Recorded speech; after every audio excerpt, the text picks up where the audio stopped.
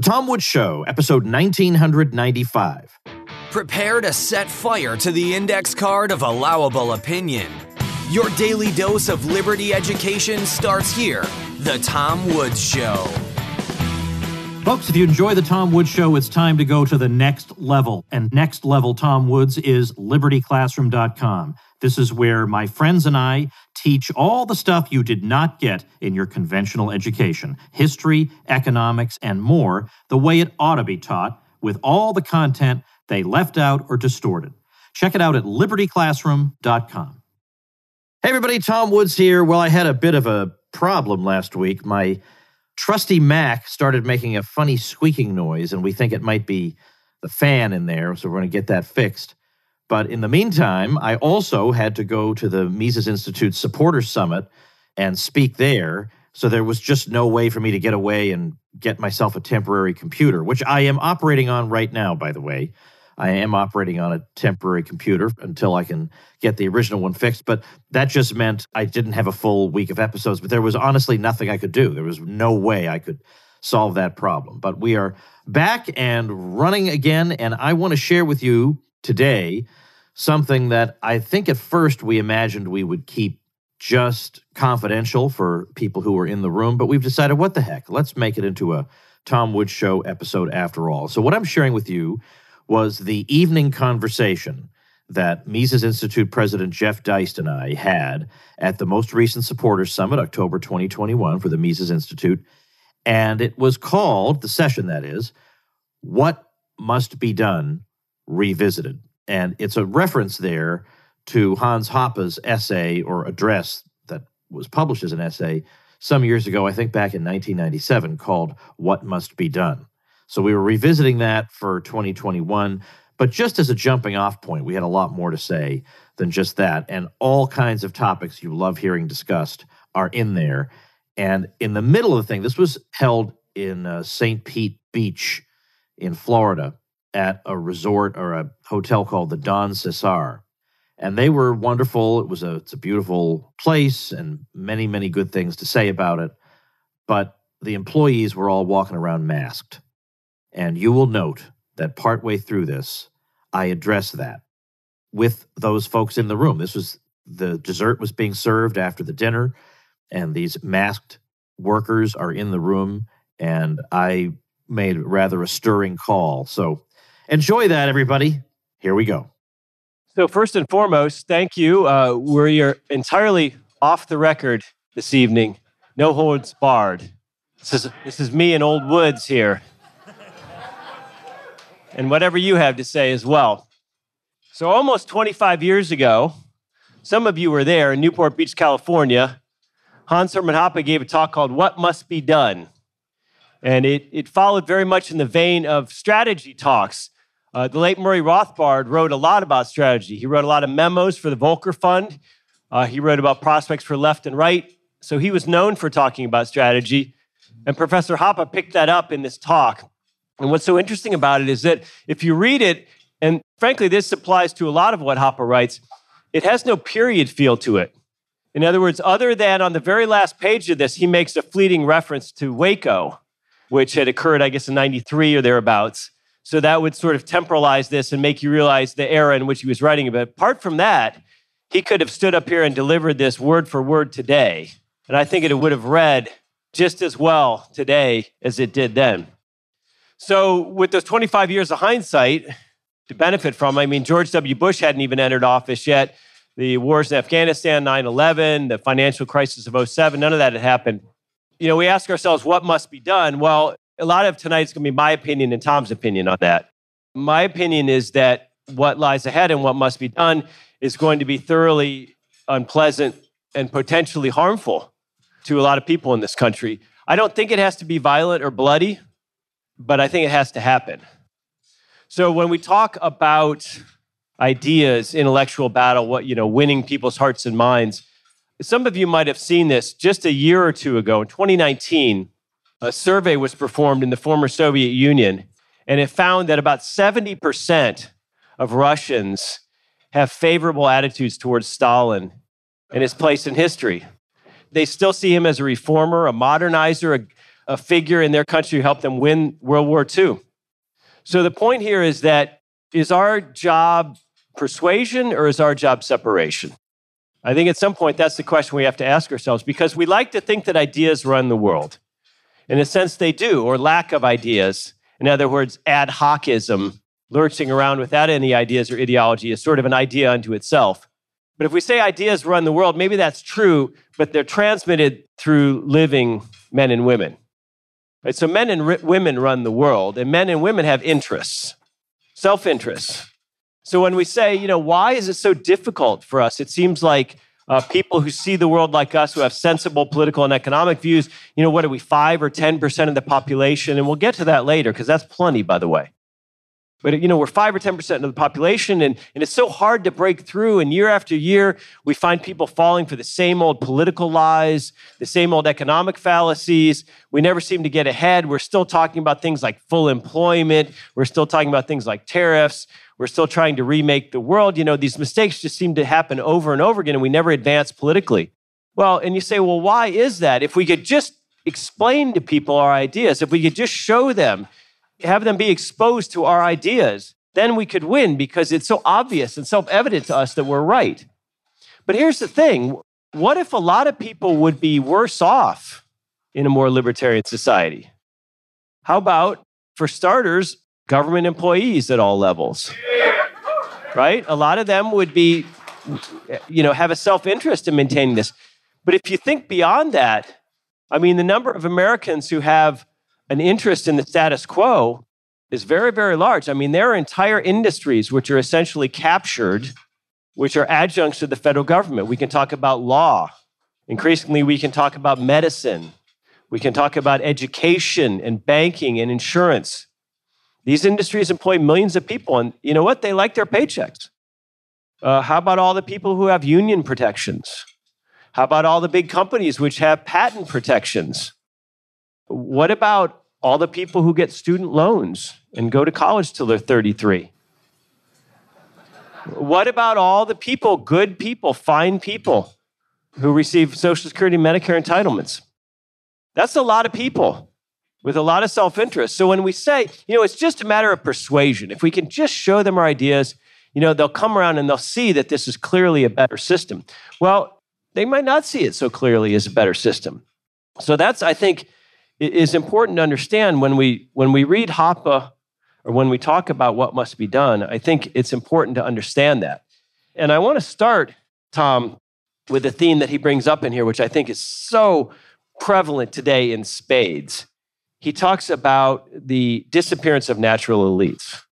So in our current society, we have all these huge problems. Apart from COVID, we have all the economic and mental health issues which were caused by the COVID lockdowns. We have all these, what we consider terrible problems in society. And I was talking to Gary Schlarbaum earlier. There's a feeling, almost a sense in America, that things are unraveling, right? There's a sense that things are a little bit out of control. But if you look at our so-called elites, and Hoppe points out these tend to be, politicians that become stars, which is a bit unseemly in itself, but also we have pop stars and athletes. And, we have a lot of very moronic people in this country who have huge platforms.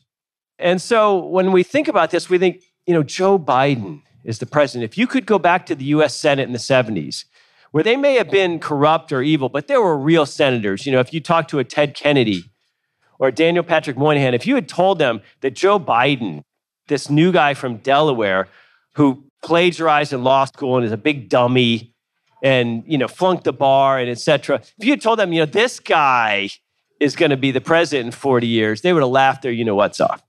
And if you look at Wolf Blitzer, if you look at Jake Tapper, if you look at our sports and pop music celebrities, these are deeply unserious people in what seems like a deeply serious time.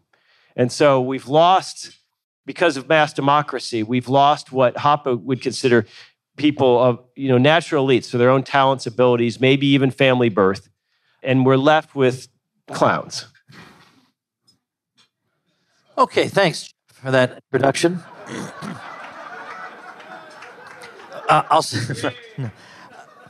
Well, to me, we talk about natural elites.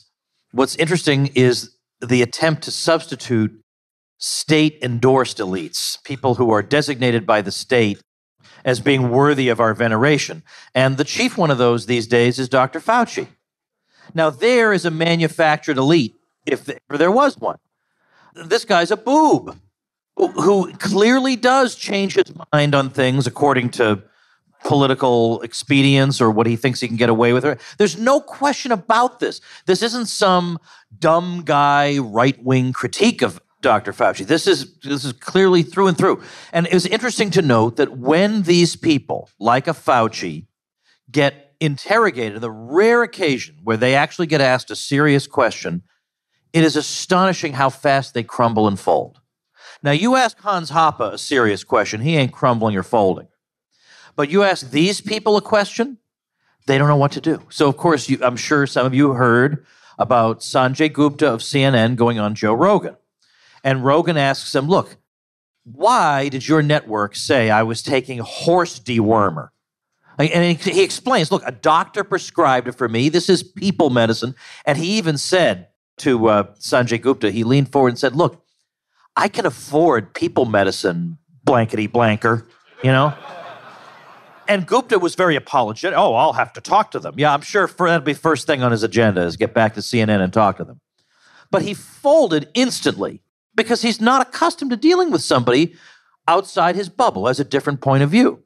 Well, likewise, there have been those rare occasions when the Faucis or the Andy Slavits or whoever these people are, they go on the mainstream media, and every once in a while, these reporters will, every once in a while, in spite of themselves, they'll stumble into a challenging question.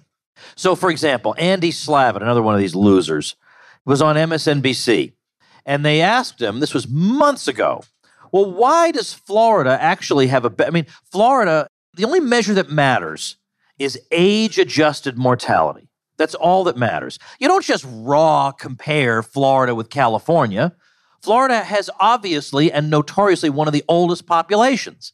California has one of the youngest. So when you look at age-adjusted COVID mortality, Florida is among the best in the country. Now, you don't know that because nobody mentions it.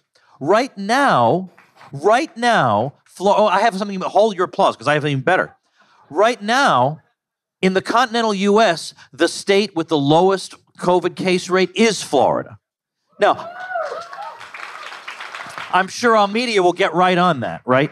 And I would say, by the way, I'm also very pleased with the Don Cesar. I'm very glad. I love my room. I love the grounds, the surroundings. Everybody's been wonderful.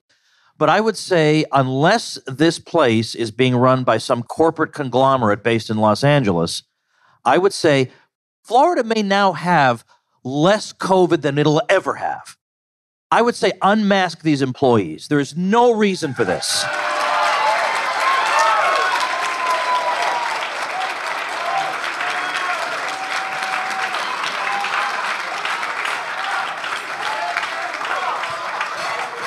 Is there anybody in this room who's afraid that one of these employees is going to give them COVID? Anyone?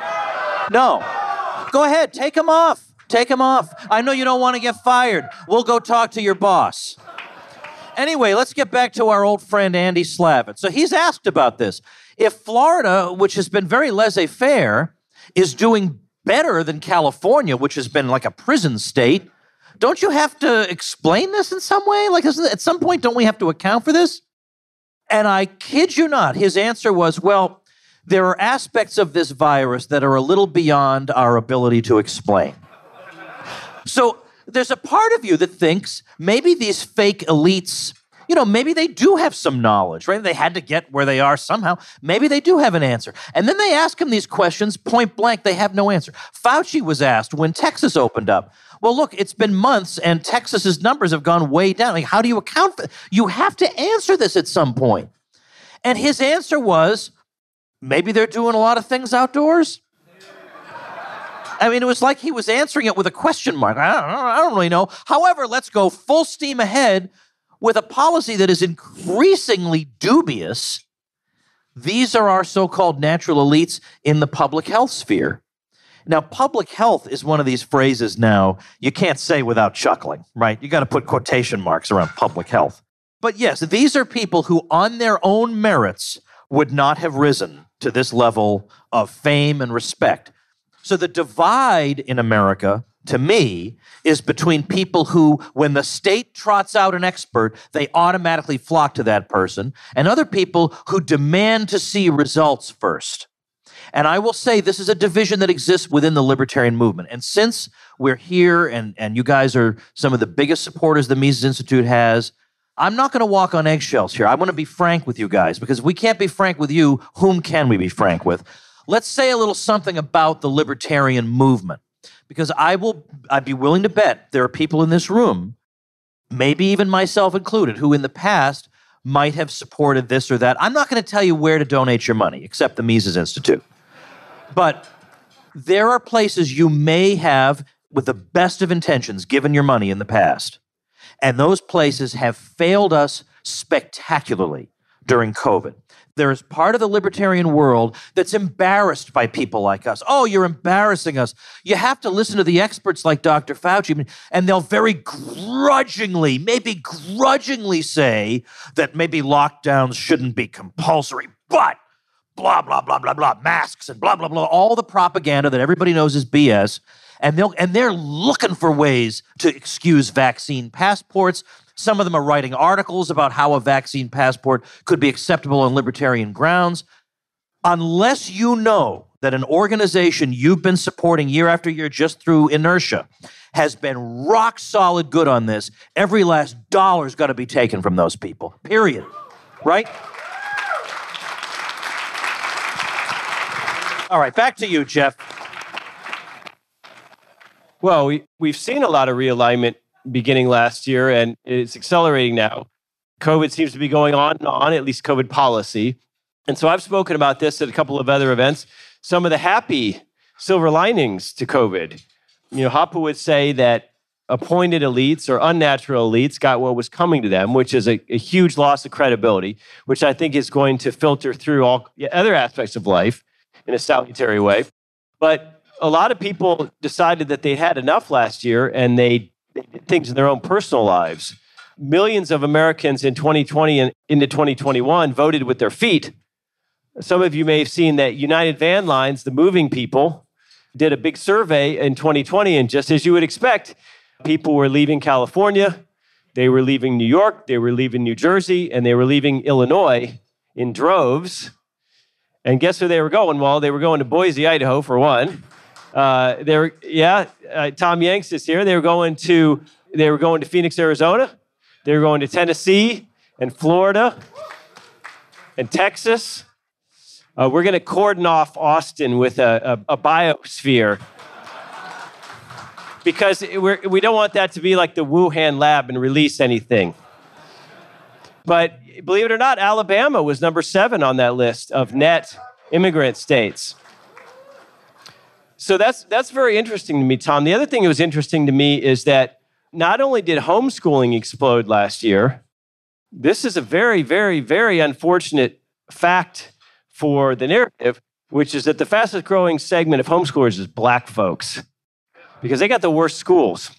So that's going to be an incredibly difficult thing for our would-be superiors to talk down. They're also among the least vaccinated group in America, which is another interesting fact.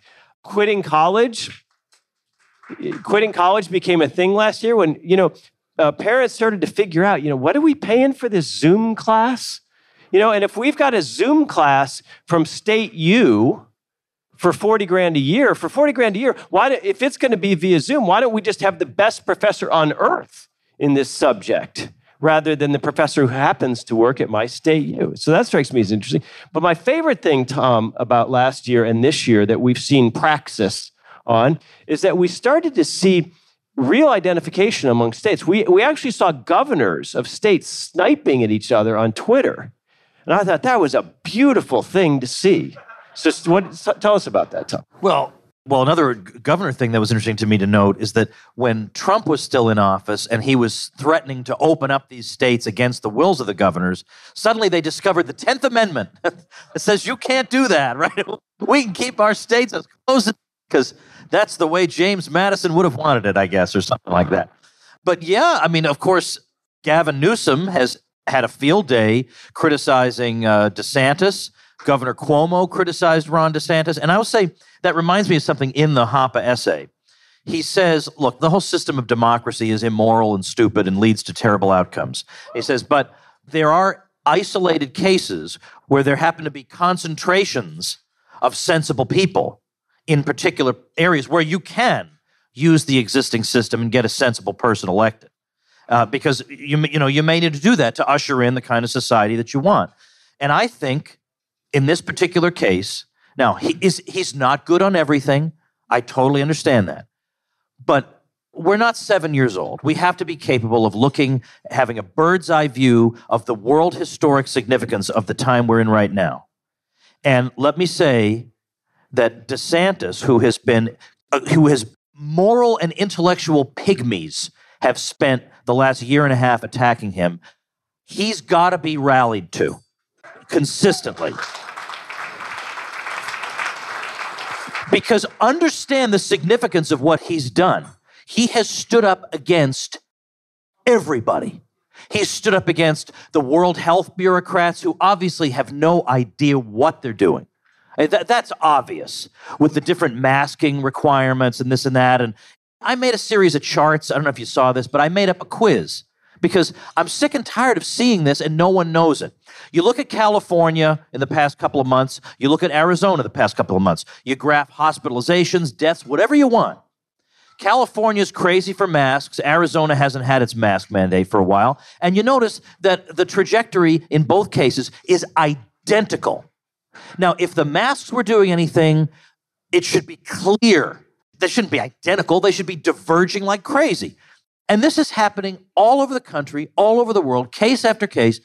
So I made up a quiz involving masks, lockdowns, and I'll give you the chart, and I'll say, all right, here's a couple of states, or here are a couple of countries, and one of them did this, and one of them did that. One of them engaged in policies that ruined people's lives, decimated their savings, destroyed their livelihoods. So the state that didn't do that, well, surely their numbers must be through the roof, right? Because that'd be the only thing that would justify these interventions. Go ahead, pick which one you think is which. And you're always wrong. You fail this quiz every time. You're always wrong. I have a thing from last Thanksgiving, and it's the Midwest during Thanksgiving. But I don't show you where Thanksgiving is on the graph. I just say, where do you think Thanksgiving is? Because we were all told if we get together for Thanksgiving, everyone's dead. Okay, so you figure Thanksgiving must be right about here, and because after Thanksgiving, of course, the numbers should rise because we all infected everybody. So Thanksgiving should be about there. Thanksgiving's nowhere near there. Thanksgiving's down here. Why is that? Why is it? Because none of it does any good, apparently. I don't know why it doesn't do any good, but apparently it doesn't.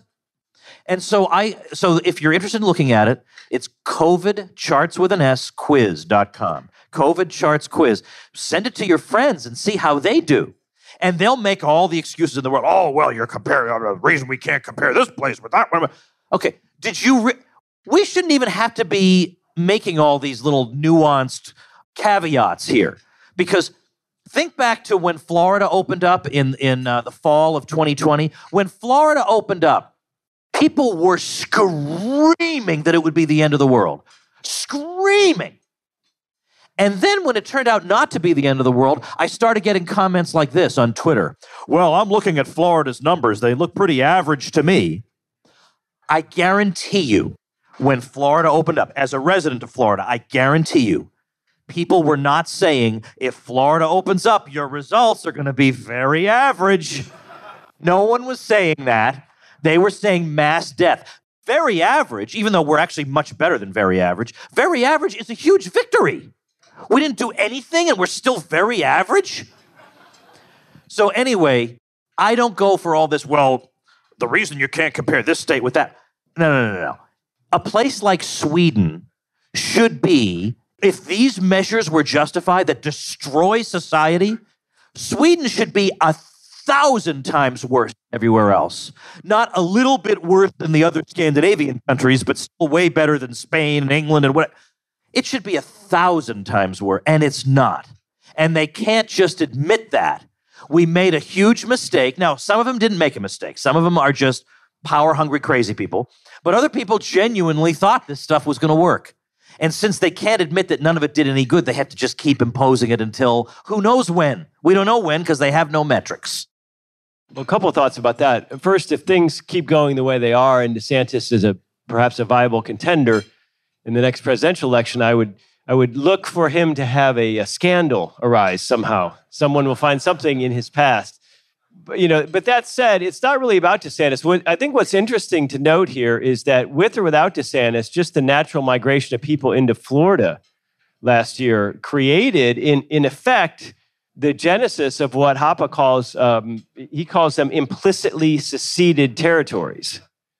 So what we're finding is that people are voting with their feet in a form of soft secession, in a form of de facto secession, and they're creating liberated communities that are expressly secessionist. They have, open non-compliance with the feds.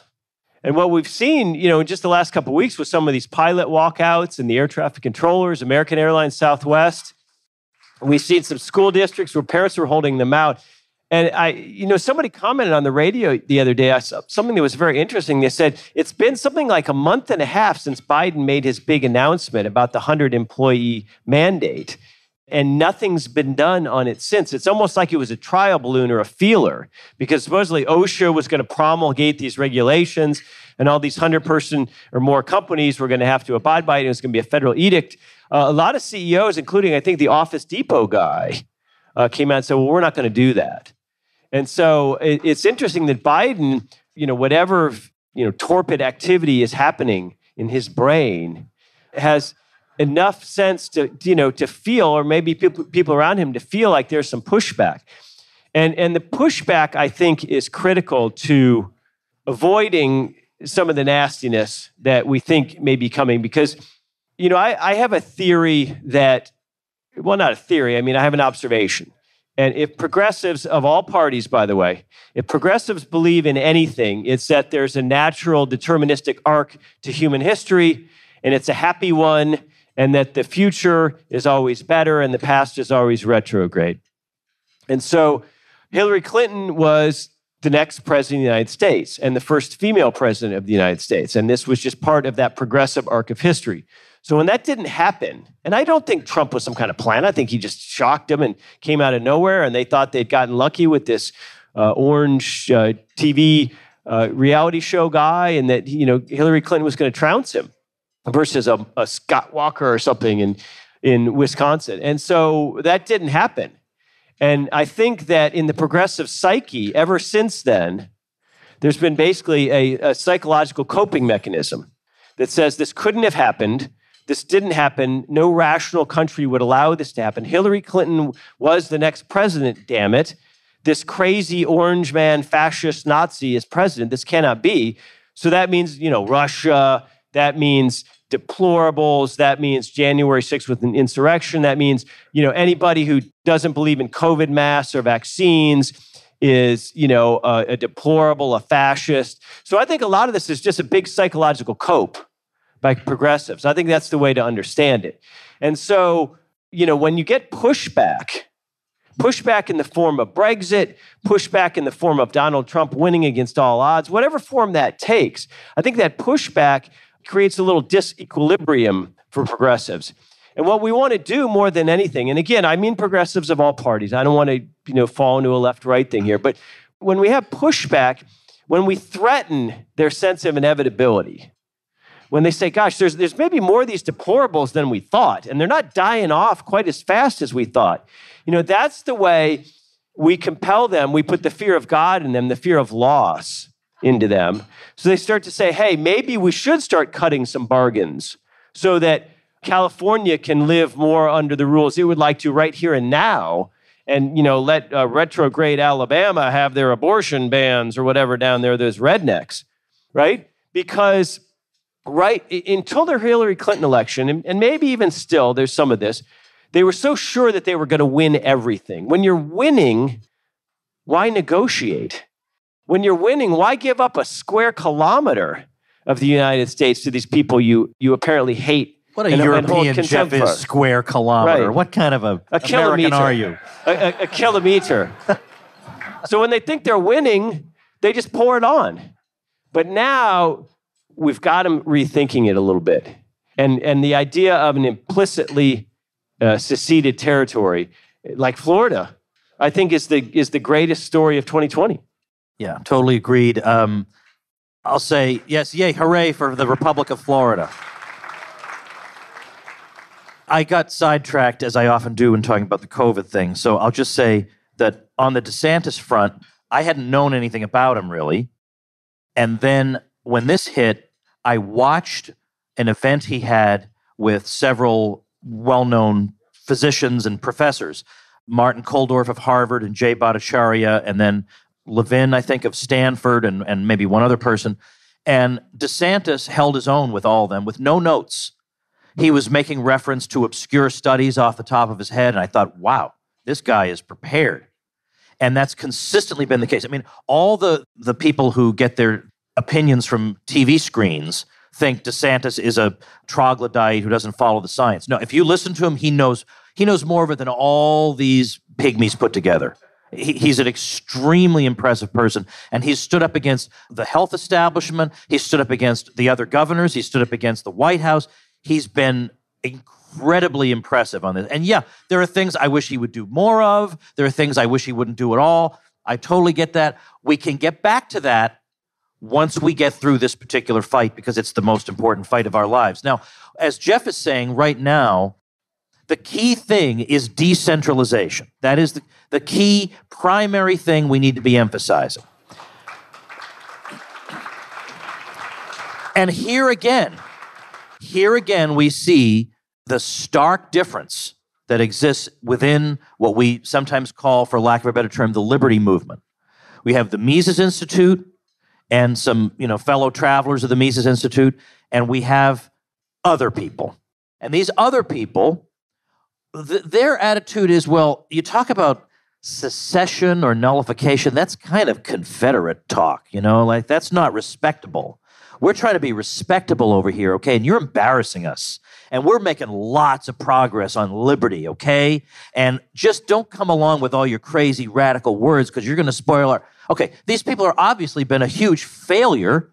I mean, what do they do all day? They write policy reports that go in the garbage can, and they're going to lecture us about who's effective and who isn't. They don't want to touch anything that's outside the 3x5 card of allowable opinion. Well, sorry, we're not going to make any progress that way.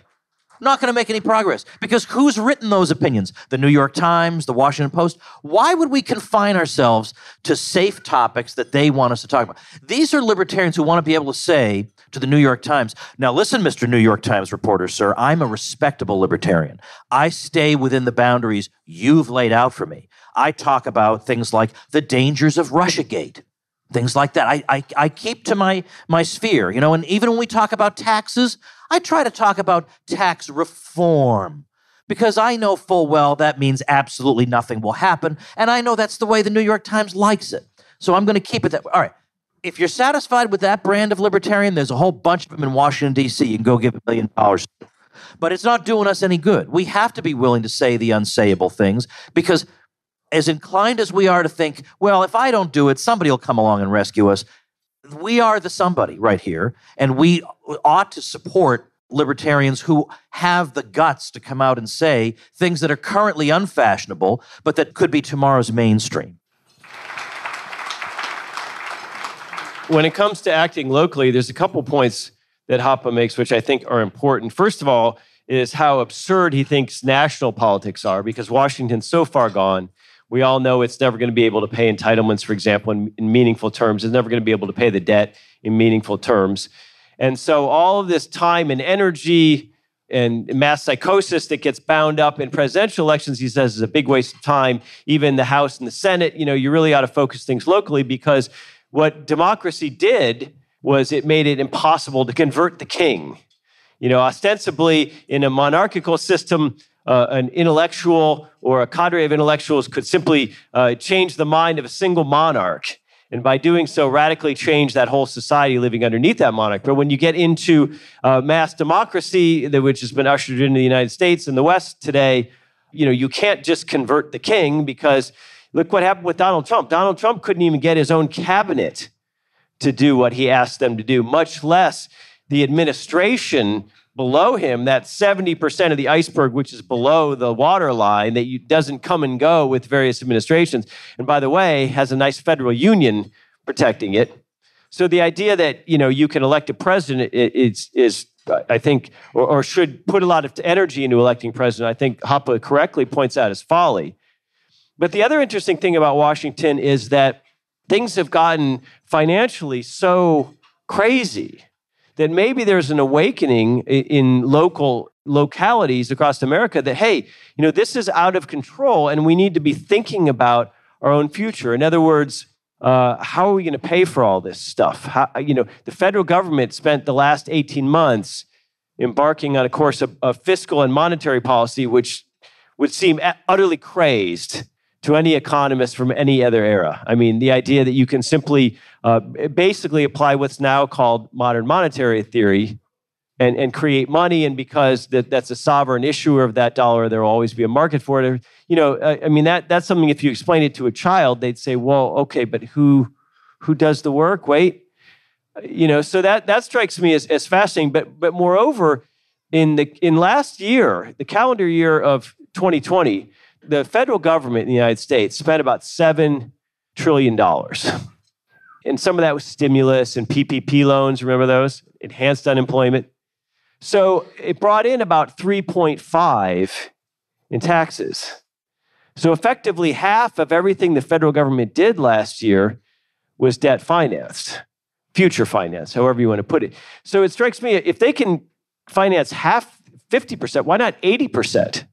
Why not 90%? Why are we paying taxes at all? Because when you start to think like that, it begins to look a lot more like Switzerland, where you really do have territories, cantons and communes, which are far more independent of the federal government. And in Switzerland, the tax burden is essentially flipped. You send about 80% of your taxes to either your local commune or your canton, and only about 20% to the feds. So imagine if that were flipped here. Well, I'm pretty sure there is somebody. I bet somebody in the room knows the quotation. But there's somebody, I don't know if it was an economist or somebody in the federal government, who said some time ago that we don't actually need to collect taxes for exactly that reason. We collect taxes for social engineering purposes, to reward this group and punish that group or whatever. But strictly speaking, we could just, so the whole thing, like, we're all part of an experiment that somebody's having fun playing on us. I wanted to point out, just from this Hoppe thing, he says, in addition to your point about not worrying about politics on a high scale, because it's going to be very difficult, and his point in politics is that you might have smaller jurisdictions where there are concentrations of decent people where you might have some success. But on a large scale, that's unlikely. He says exactly the same thing when it comes to education. He says, from the insight into the role of intellectuals in the preservation of the current system. So he says that intellectuals are basically part of the problem here. I mean, they defend the current system, they benefit from it, they don't know how they'd survive on a genuine free market. He says, it follows that one should likewise expend little or no energy, time, or money trying to reform education and academia from the inside. And in another essay, not this one, but Hoppe says that when dealing with politicians, in general, the appropriate response is simply ridicule and laughter.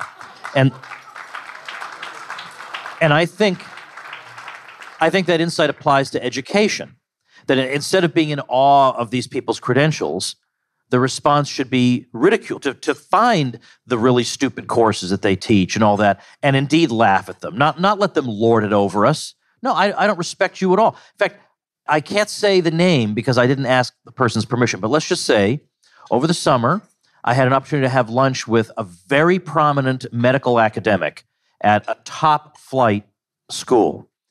And he said to me that, and I don't even think his politics are the same as mine, but he's been very good on COVID. And he said, do you know that the most important thing you've done in this whole COVID thing, it's not the charts, it's not the newsletters, it's not the speeches. It's the fact that you have ridiculed the public health establishment, particularly Dr. Fauci. That is of central importance, he said. He said, now, your grandmother who doesn't know any better, you don't necessarily ridicule her. But these people who have misled all these folks, these people need to be, again, not just refuted, but ridiculed. And this is a very proper academic who would never do such a thing himself. To find out that he's secretly cheering me on for ridiculing these people, he is in his heart a Hans Hoppian, this guy. Hey, everybody, I want to take a quick minute in the middle of this presentation to point out that a lot of people came up to me and said how refreshed and rejuvenated they felt because of this weekend event with people from the Mises Institute, as well as at my 2000th episode recorded a week earlier. They honestly felt renewed, being surrounded by like-minded people and affirmed in their ideas. It gave them optimism about the future. Well, not everybody has had the opportunity to attend a rejuvenating event like that. And even if you have, its effects can last only so long. We've had a pretty rough year and a half. And if you're still struggling with that or any other issue, like depression or stress or trauma or anxiety or relationship problems or problems in your family, you can wait for them to resolve themselves or you can take action today. I strongly recommend BetterHelp, which I've used myself. It assesses your needs and matches you with your own licensed professional therapist. You can have video sessions, you can talk on the phone, you can send messages. It's more affordable than traditional offline counseling. It's convenient, and when you check out the testimonials posted daily on their site, you'll know this thing can help you. I want you to start living a happier life today. As a listener, you'll get 10% off your first month by visiting betterhelp.com/woods. Join over 1 million people taking charge of their mental health. Again, that's betterhelp, HELP.com/woods. Well, I want to talk about the brief prescription Hoppe issues at the end of this essay. Basically gives us 3 points for what he calls a bottom-up revolution. And even within libertarian circles, this has been a point of contention. You bring up some of these divisions, whether our goal, our job, whether that's intellectual or activist, is top-down or bottom-up. And this was a point of contention. There were 2 views on this between Hayek and Rothbard. Hayek arguing for top-down, where intellectuals sort of trickle down their ideas, and then secondhand dealers of ideas, newspaper reporters, etc., spread them. And Rothbard and Hoppe argue for the opposite. They said, these people, these intellectuals, journalists, they all have a vested interest in the status quo, and they're just too far gone. We need to do this ourselves through our own institutions. And so when we think of that, when we think of Hoppe's prescription for our own institutions, that's a very daunting thing to think about. And I think it's something we all have to ask ourselves in this room, which is a few key questions. One is, what institutions could we build? What could we capture? Which could we reclaim? And then, what lasts? That's really the toughest question of all. What lasts when it comes to the role of all of us as parents or whatever, but also the role of the Mises Institute. What lasts? And, sometimes we find ourselves chasing the news of the day. We're caught up in social media or whatever it might be. But if we take a step back and say, what can we do today, or what can we begin today that'll provide lasting benefits to our children, our grandchildren when we're gone? That's a harder question, institution building. That doesn't give you that dopamine hit of doing something today. And yet it's exactly what our enemies have done so skillfully for really more than a century, certainly in this country, a century and a half in this country, is they've had a long time horizon. So for all of our ridicule progressives, in a sense, they've exhibited low time preference in their own activism. They were willing to do things like Social Security, right? In the 1930s, when that was passed, there were something like 18 people paying in for every 1 beneficiary, and the life expectancy was 63, and death benefits began at 65. And now, fast forward less than 100 years since Social Security was passed, look at it now. They created a middle-class entitlement program. Absolutely brilliant. Got every over 65 voter in America, basically. It's untouchable. So if you think about that kind of long-term thinking and institution building, that's brilliant. So Hoppe says, we have to do the intellectual work ourselves from the bottom up. It's got to be a bottom-up revolution. And that may be unsatisfying in a sense. People want to have things now. We all want to enjoy success now. That's just human nature. But in addition to, Tom's point, which Hoppe stresses throughout, that it has to be decentralized. I mean, the idea of a centralized authority or a centralized provider of justice or a centralized enforcer of law is of course, the deadly error in democracy. But this is a really tough thing for people, not only to build institutions, not only have long-term thinking, but to have the guts to speak out forcibly, consistently, emphatically against democracy. That's a very tough thing to do. Democracy has become a cheap synonym for good, for legitimate in the 20th century. It's not good. It's not legitimate. And it doesn't work. It doesn't even produce good results except for an entrenched political class, right? This idea that democracy somehow creates a compromise down the middle. And neither side gets everything it wants, but they get some of it. And it's just a way for us to sort of happily get along.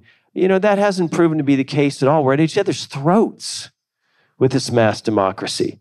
I mean, it's killing us. The 330 million people is varied geographically, economically, socially, as the United States is. Anchorage, Alaska, and Miami, Florida have to have the same rules for same Supreme Court's going to decide what gun laws or abortion laws you have in those two places. Obviously, this is a recipe for unrest and unhappiness in this country. So I think everyone in this room has an obligation to speak against democracy whenever the chance comes up, and not, we're really a republic or this, that. No, that certain things are simply not up for a vote. I think that's one of the toughest tasks for us. Well, it is a tough one, and it's going to make you even fewer friends than all the other ideas we've been talking about tonight. But everybody in this room is a friend you haven't met yet, okay? There's an endless supply of us around the world now, thanks to places like the Mises Institute. There's a really good book with a terrible title. Oh, that's the fate of so many good books in this world. Like Hans's own book, The Economics and Ethics of Private Property. What a horrible title it is. Hans, you're not here. That's why I have the courage to say this. But that's a terrible title. But that is a fantastic book. You'll never look at the world the same way if you read that book. Well, likewise, what was the book I was driving at that has a terrible title? Yeah, mine, of course. Yeah, mine have some of the worst titles of all. Well, okay, I have two things I want to say. I'll get back to that one because I can't remember what was the really bad title book that I wanted to point out to you. But the second thing I want to say involves a guy named Connor Boyack. Now, some of you know him. Okay, good. You should all know him. You'll all know him in just a minute. So some years ago, Connor realized there was a gap out there in terms of material for younger people. Like, we didn't have anything for kids. Like, they're going to go without any material at all, and then when they turn 17, we're going to teach them Hazlitt. Nah, I don't think that's going to be such a good idea. So Connor decided that he was going to develop a children's book series, the Tuttle Twins. And that did pretty well. And then this last year, he sold 1.3 million books.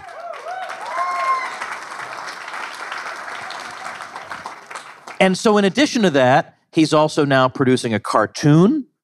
He's also produced a magazine that he sends out with little activities every month for the kids. He's got books for teenagers now. He's got like the equivalent of choose your own adventure books. He's got the resources are unbelievable. And it all happened not because he was a guy with $1 billion or he had talents that absolutely no one else on this earth had. He saw there was a gap, and instead of just flailing around and saying, oh, well, I guess that's just our fate, there's just always going to be this gap, he just went and filled it. And so, I spent a little time earlier today talking about some projects that have taken up some of my time, and some of that was a matter of, I felt like, well, geez, all I've been doing is like making videos and stuff and writing articles. And believe me, there's a role for that, because a lot of those draw people in. But what's what's the thing I can do? And so then it was, well, we obviously need a homeschool program. So we did that. So in other words, you got to think about, well, is there something in my so-called wheelhouse, where there's a gap? We got to start filling these gaps. And this is how we create a kind of parallel society where we don't need them for anything. That should be our aim. Well, before we open up to a couple of questions, I'd just like to conclude with this, that I want to bring it back to this idea of separation versus persuasion, because those are two very different things. And so we have to ask ourselves, where should our energy, our time, our money, our focus be? Should it be on converting the king? Should it be on converting 330 million people to read 900-page books? Or should it be on finding those people who we know and can identify who are like-minded? Now, the problem in this, Tom, is, and I guess this is a question for you and the audience, is let's say 10% of America is reasonably in agreement with us. Well, that's 33 million people. That's a fine country unto itself. That's larger than a lot of European countries. But does it require some sort of geographic concentration? That's the tough question because they're scattered. And so people are trying things like the Free State Project in New Hampshire, obviously. And Florida is becoming it, by itself. That's the best way to get sort of like-minded people together. Yeah. Is through simply having, good policies. I think there has to be geographic concentration. I don't see how else you do it.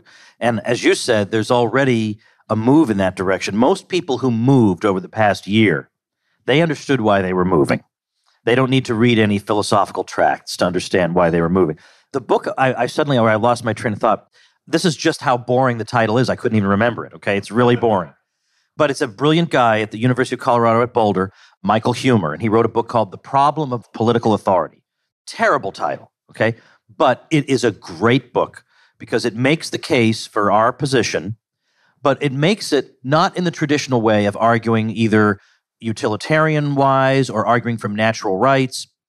He argues almost exclusively, or at least in most of his most vivid parts, through analogies to people's ordinary lives. And so just something as simple as you go out for drinks with your friends, and there are 9 of you, and the other 8 decide that you're going to pay for the drinks. Why? Because they're 8 and you're 1 and they voted. Now, you instantly know that this is wrong. I mean, well, look, I have rights just because there are 8 of you and I'm only 1. I still have rights. But, hey, wait, we held a vote, and haven't we all decided that that's the highest moral principle? We held a vote. So then you say this, well, do you all understand the problems now with this principle? And they'll come back and, oh, but we all signed a contract. And, oh, yeah, show me. Show me what I signed. If I go to buy a house, we have a day called closing day, where you just sit there for an hour and you sign documents and you just sign them and sign them. You don't even know what you're signing. You're signing them and signing them and signing them. All you know is that when I finally put that last signature on there, I got myself a house. Meanwhile, this relationship here, where I supposedly agreed to something, or I implicitly agreed to it, or I would have agreed to it if I'd been asked, or whatever all the BS explanations they come up with to justify this is, there isn't a single thing I signed. And yet these people claim they can recruit me into the army and send me into war, and they can take as much money of mine as they want, and they can tell me what I can consume or whatever. And I didn't sign anything? No, sorry, that doesn't work. This is no different from the people at the bar saying that you're going to pay for their drinks. No different. Just because we have elections or whatever, what does that create? Magic dust? And the magic dust falls on the people we elected and suddenly they have extra powers? This is all crazy superstition. So, yeah, if push comes to shove and you find yourself in an argument about this, yeah, go through guns blazing, because it'll be the first time anybody's ever heard any dissident voices, and the more of those we have, the better. All right, you ready to open her up? Well, I want to take about, we'll do about 10 or 15 minutes of questions before we retire to the bar. I'm going to give Joey a mic, and do we have a second mic somewhere? Yeah, right over here. So please raise your hand for a mic. I think it's really important to when you were talking about raising up from the grassroots, that we realize that there are lots of African-American Black people who are feeling completely disenfranchised by the current regime. And I'd like to know what we can do to help African-American communities reconnect their fathers to their children. This is a huge need and something that I think is greatly appreciated in the Black community.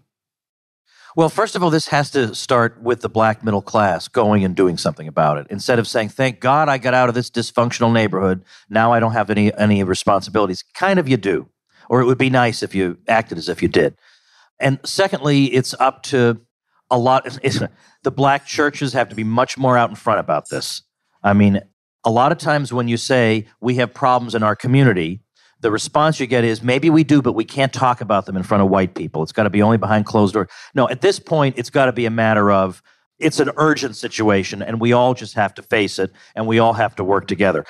If you walk down the corridors of a lot of inner city schools, and you see what it's like, you realize that this is not a matter of, well, they didn't get as much funding. they get an enormous amount of funding. In Washington, D.C., what is it, like 20 grand a kid per year? What? 20 grand? And this is what you have to show for it? And they're barely at, a 7th grade level if they're lucky when they graduate? So this is not a matter of we haven't voted them enough money, or there aren't enough sinecures for the teachers or whatever. That ain't it. There isn't a political solution here. The political solution could be stop doing the political things that are hurting them. But in terms of helping, well, part of our whole message is that we can't be messianic about what politics can accomplish. There are other things that have to be done culturally and socially apart from the state. And these are things that we in this room can't coordinate. And even if we tried, if I lived in the black community and a bunch of people who spent the weekend at the Don Cesar came and told me how to live, I think I'd ignore them. So it has to come from within, I think. So for my generation, Generation Z, the most popular economist isn't Paul Krugman or Keynes. It's Richard Wolff, who's a pro-Soviet radical socialist. So as we see the younger generation turning more towards radical socialism, what are some strategies that you think are very important? Well, for one thing, I would remind, at every possible opportunity, I would remind young people of who did this to them over the past year and a half. It wasn't us. I think about those kids in Connecticut who played high school football, and they were being told you can't have your high school football season because COVID, because we're all following the science up here. And they had a massive demonstration chanting the words, "Let us play." And apparently it didn't do them any good. I would remind every one of those kids who did this to you, who took a simple but beautiful little pleasure away from you that's irreplaceable. Now, you lost a year. It's irreplaceable. Who took that from you? Wasn't us. It was the affable socialist over there. That guy, the one who's trying to win you back by saying he'll raise the minimum wage a little bit for you. Well, we have a little bit more ambition for you than just getting you a higher minimum wage, all right? We want you to have a better society all around that can never torture you again. How's that? So that'd be my first message. Well, I would have your friends watch the Gene Epstein versus Richard Wolff debate at the Soho Forum for a brief education and a real smackdown. How do you, I've obviously thought about this a lot, as I'm sure everybody here has, on succession and all that, or breaking up in fractions. How do you overcome the monopoly on violence that the government has and the state has? Well, the State House is presumably easier to capture than D.C., and the City Hall is presumably easier to capture than, I don't mean physically capture, I mean capture politically, than the State House. So it's an imperfect approach. Certainly, there are better and worse states. We've seen that in spades over the last year. There's better and worse countries. I mean, God help anybody who's in Australia or New Zealand for the last year, or China for that matter. So I think the idea that there's a monopoly on violence, well, that's true. And in 1985, if you had told anyone in the former Soviet Union that monopoly would crumble a few years hence, they probably would have laughed you out of the room. So it's a matter of chipping away at these things and having the kind of long time horizon that it might require. But look, none of us wants to be that person who goes to city council meetings on a Tuesday night at 7:30 to talk about a viaduct, right? But you know who does go to those Tuesday evening meetings to talk about? Earnest, middle IQ progressives. They live for that stuff. They eat it up. They'll do that for 10 years, and then they'll run for State House. And they'll do that for 10 years. And then an absolute mediocrity, a oatmeal in skin, will become your congressman or congresswoman. You see it all the time. All the time. And so the question is who wants to do the work, I guess? Hi, guys. In Dr. Hoppe's original essay, he lays out a lot of details how we can actually move from the ground up, which is brilliant. And I find a stumbling block, which I'm not able to resolve in my own mind, and I'm hoping that you guys can give us either the details of making it work or maybe a work around it, where he's talking about restricting voting in your little community of like-minded individuals, restricting voting only to property owners or taxpayers, so to speak, and eliminating tax consumers from the vote. In today's world in the United States, where you've got state constitutions that have provisions against voting restrictions and the federal constitution, which also has provisions of voting restrictions, how could we actually make that happen? Well, I think you ignore the federal and state constitutions the way they ignore them.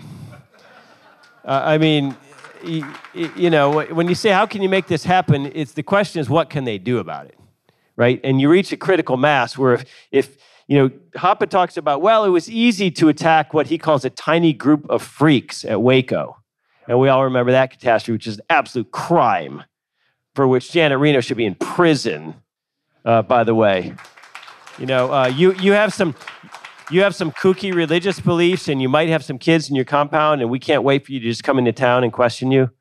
But, in a situation like Waco, it was easy both politically and from a PR perspective to demonize those people and literally incinerate them. But when you get into a situation where you have the bulk of a population in a city or in a town, and you have some of the more established people, I think that becomes a different question. And that's what Hoppe talks about. So the first thing you do is you take the vote away from Wolf. Okay, and any professor like that, they're the first people we have to talk to. But when it comes to, having the courage to speak out against democracy, this is the kind of thing you have to say. Hoppe wouldn't say, well, we need to take the vote away from public officials, so to speak. He'd say, no, we just have to take it away. We have to take the vote away from these people. They're not allowed to vote to take our money and give it to themselves. That's a harsh thing, but it's necessarily harsh, I think.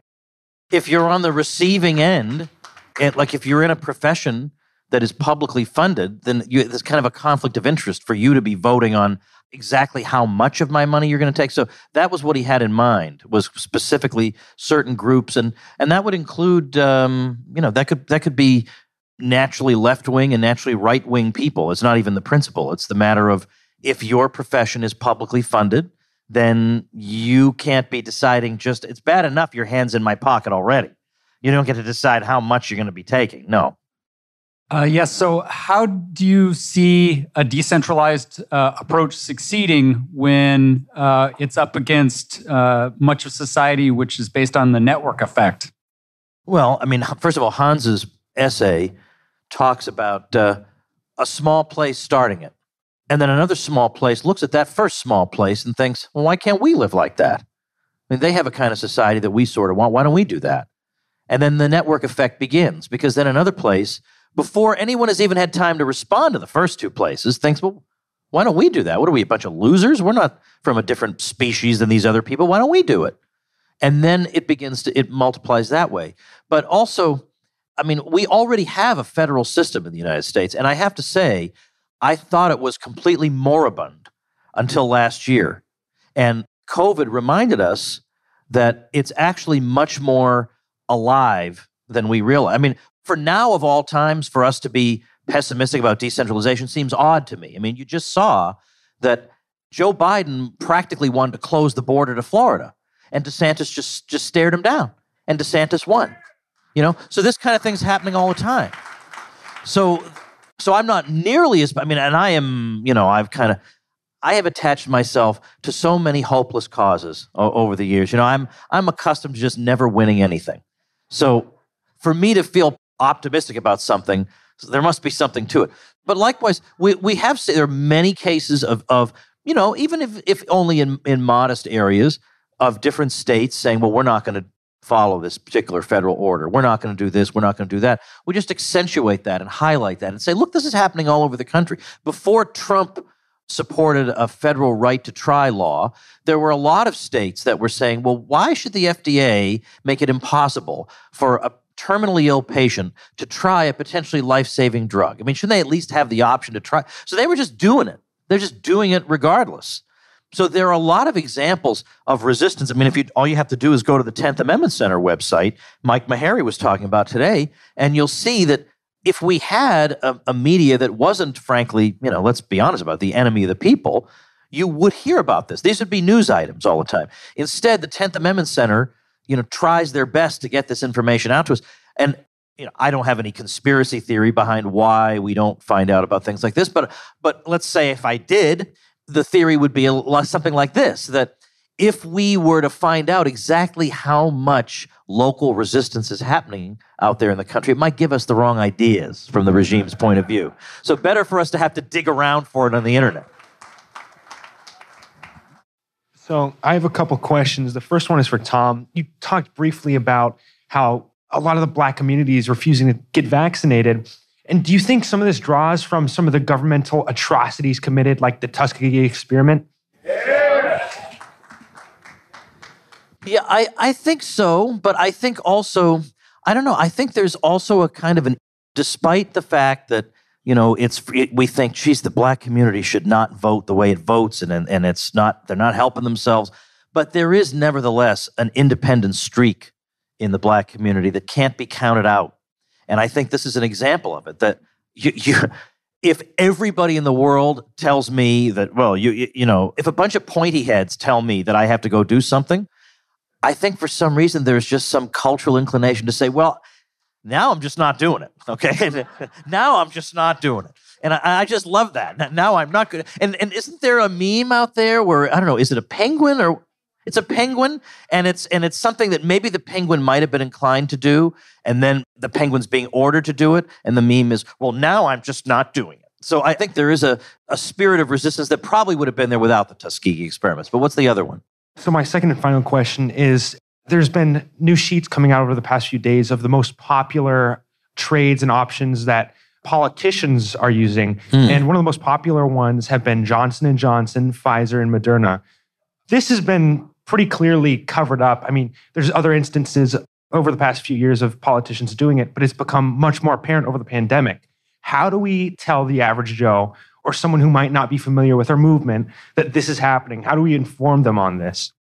I mean, look, all we can do is use the means we have. All we can do is that. And incidentally, I'm not giving investment advice here, but in the short run, I get why people would want to invest in Pfizer from a financial point of view. I get it. It's a pandemic. Pfizer comes out with a vaccine. They're going to sell a lot of it. Your stock, I get it. But I wonder in the long run, if then we start reading about, well, after 4 months, it's not really clear how, maybe you need a booster, and that'll mean more sales, but there's not a lot of evidence that the booster is going to do anything. Like, I'm not so sure. I mean, maybe it does shoot right up. But I wonder if it's a long way down after this. So I'm not even so sure you're going to be satisfied with that in the long run. But what do you think, Jeff? Well, somebody's making a stock market index that just simply weights the members of Congress's own personal portfolios. So you might want to look into that, young man. We got time for one more question. One more this evening. This is going to be complicated. Human nature's complicated, as we know. I've heard people talk about revolution or revision. I've heard that Hoppe, years ago, I swear I heard him say open borders. And yet I've heard somebody up there say we're too big and we need to be several smaller countries, but that involves borders. And then what kind of a government would these different nations have if it shouldn't have a representative republic? Because I've heard that disclaimed. Well, I guess you're asking what would it look like if this were to happen. I think it would look very different than what we've got today. I think it would look better than what we've got today. I mean, we know what we've got today, and we know where it's headed. And of course, the really tough questions are things like nuclear weapons. What would we do with those? What would we do with federal land? What would we do with federal debt?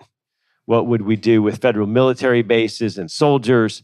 Those are very, very difficult questions, which I suspect could be solved by forming basically a defensive compact or something among these new countries, just out of self-interest. For instance, we'd have a self-interest in free trade and travel. We could go see our long-lost relatives, Hunter, in California with our passports if they'd let us in. So I don't know what it would look like, but I think it would probably, who would know what the former Yugoslavia would look like?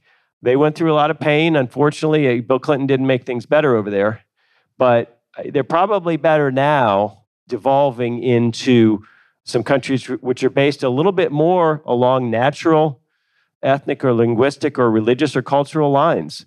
I mean, people don't like to hear that, but I think that's better than an artificial Iraq, for example. That's better than an artificial Yugoslavia. That's better than an artificial Catalonia in Spain. So I think right now we have an artificial United States. I just want to say something that I want to make sure I say before we finish today, and that is I don't collect any kind of salary or anything from the Mises Institute or anything like that, but I care very deeply about what happens to it.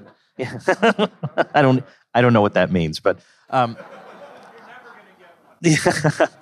but I care about it very much. I first came to the Mises Institute program back in 1993, and it did an enormous amount to shape my worldview and to set me on the path that I've been on ever since. And every time I'm at one of these supporter summits, I am genuinely, and Jeff didn't put me up to this, I'm genuinely filled with gratitude because it's not really fashionable to be part of our cause. And for folks who have done well in life, most such people just don't want to rock the boat. I'll give some money to the March of Dimes. I'll give, just so I can, keep up appearances, but I'm not going to touch anything that's too radical because I don't want to rock the boat. I've done very well in the current system. But the people in this room can see ahead with their mind's eye to a better system, and they're willing to support that even in the darkest of times. And people like that are just irreplaceable gems. So thank you from the bottom of my heart. Well, thank you, Tom. I want to thank everybody for coming. I think a lot of you will join us for brunch tomorrow, but some of you have to move on with your travel plans. We really appreciate your taking the time to spend a weekend with us. We really appreciate the donations. We view you as part of our family. And I hope that a lot of you saw that we are planning to be in Vienna in October of next year for the 40th anniversary of the Mises Institute, and we would love to see each and every one of you there. So thank you so much. Have a great evening. All right, folks, if you're wondering when are you going to get to see and hear the 2000th episode, well, it's coming up. We're at 1995 right now. We have some work to do on it, but it will be released in the ordinary course of time. I strongly urge viewing. This is one of the rare times that I say to my YouTube people, you're on the right track. Stick with YouTube for this one, because a lot of what made that night special is visual. For example, Doc Dixon's Magic Act and so on. These things are visual. So you're probably going to want to watch that one. But if you can't, or you're in the car and you still want something to listen to, there's still plenty of great content on it.